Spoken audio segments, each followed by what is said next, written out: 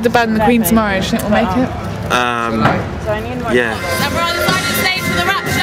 I bet you only do this job for getting into tickets. The backstage area, we're not doing too badly so far. Right, it's Dave Grohl.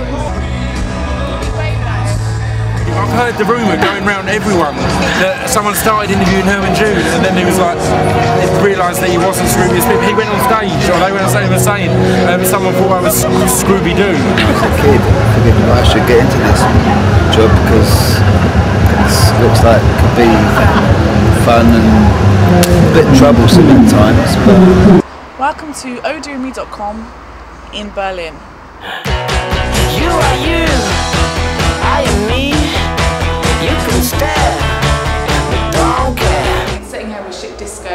Julia doesn't actually speak any English, so I'm going to be translating. Wenn ihr ehrlich seid, würdet ihr nicht auch gerne mal einen BH probieren oder mich vielleicht im Nacken küssen? Who would you most like to remix you with? Well, all of them really, but we're big fans of like Mastercraft's stuff like that.